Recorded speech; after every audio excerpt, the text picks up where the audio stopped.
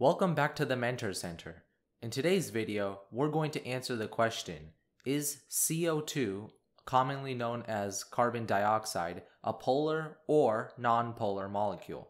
Let's get started by drawing the Lewis-Strauss structure. Carbon dioxide has 2 oxygen atoms. Each oxygen atom has 6 electrons, and since we have 2 of them, we have 12 electrons from the oxygens.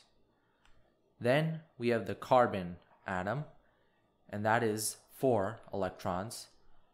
So we have a total of 16 valence electrons to work with. If any of this feels unfamiliar, please be sure to check out my video on Lewis-Strauss structures. Now let's start by drawing this molecule. Carbon is the central atom because it's the least electronegative element in this molecule. And bonded to it, we have 2 oxygen atoms.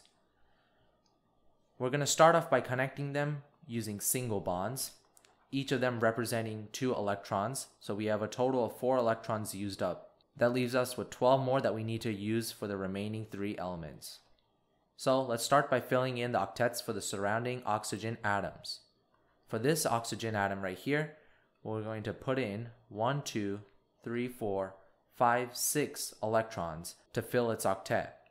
For the second oxygen atom, we'll add another 6 valence electrons to fill its octet.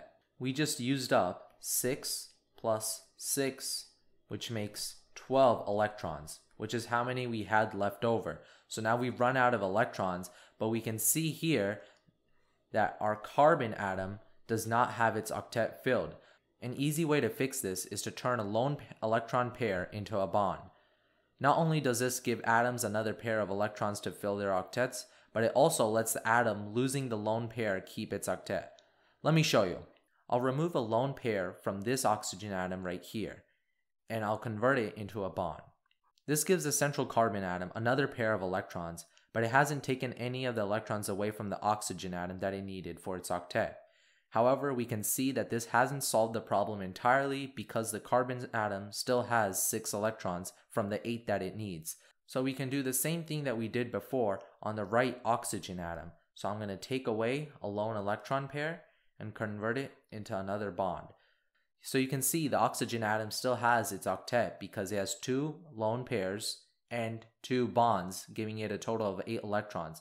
But now what we've done is given the central carbon atom 2 double bonds, giving it a total of 8 electrons. So the octets for all 3 elements are fulfilled. And this is the final structure of carbon dioxide. I'm going to redraw it over here on the side.